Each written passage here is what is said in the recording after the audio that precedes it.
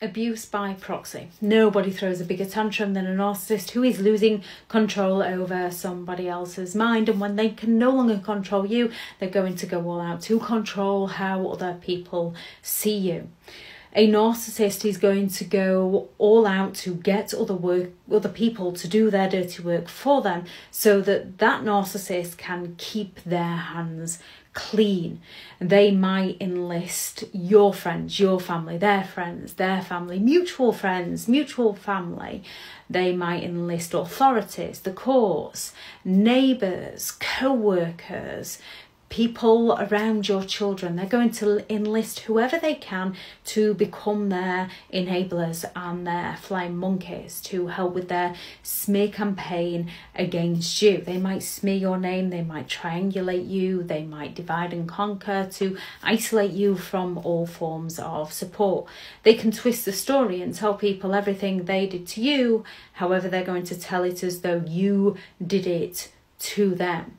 They might play the victim. They might have things on other people to use to threaten those people, to come after you, to attack you.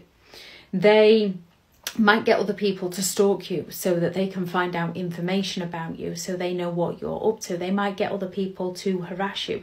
They might get other people in their hoover to come and approach you and say how badly they're doing without you and how miserable they are and how they're suffering, to get you to feel guilty so that you go back to them. They might sabotage your career so that they can control the finances and get you to go back to them, because they've isolated you from your ability to provide for yourself.